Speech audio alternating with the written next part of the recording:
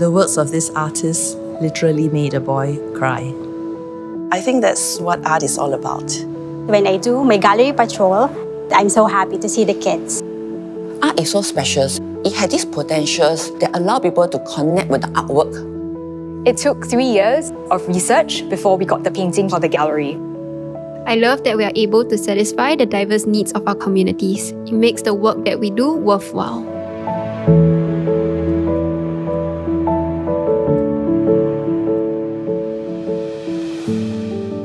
My favorite gallery moment was seeing Hakka Family by Georgette Chen for the first time.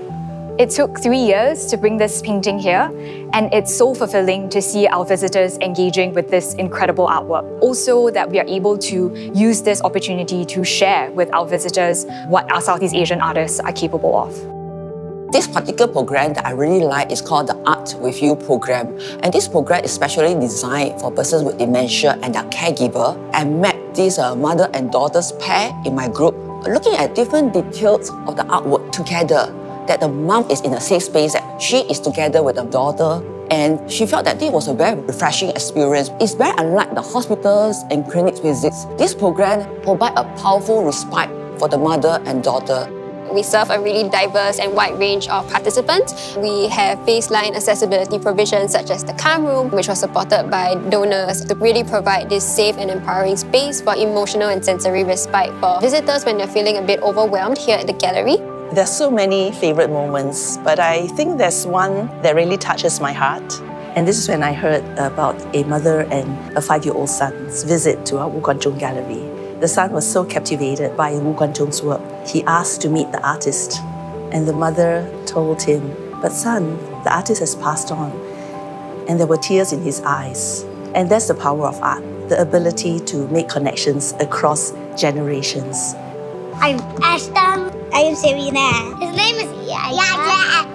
In Singapore, we don't actually have many galleries and museums for kids. So the Keppel Center for Art Education is one of the best places. This space is possible because of the donations from our donors. Without our sponsors, we don't have this place for kids to learn art and to express themselves through art. It is so hard. Thank you for the people who donate. It is important to witness all these things, that art had this impact to the community, to the people that's around us, to the volunteer who had donated their time.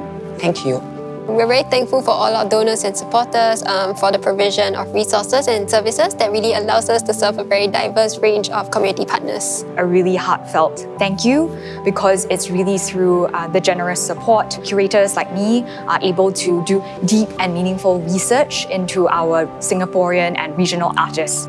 Art is for everyone. The gifts to the gallery, whether it is a gift of art, a gift of cash, a gift of time, through these gifts, we are able to make art more accessible to our audiences. We don't take their gift for granted. We believe that we need to share back with them the impact of their gift, how their gift has helped us to deliver on our promise. Thank you.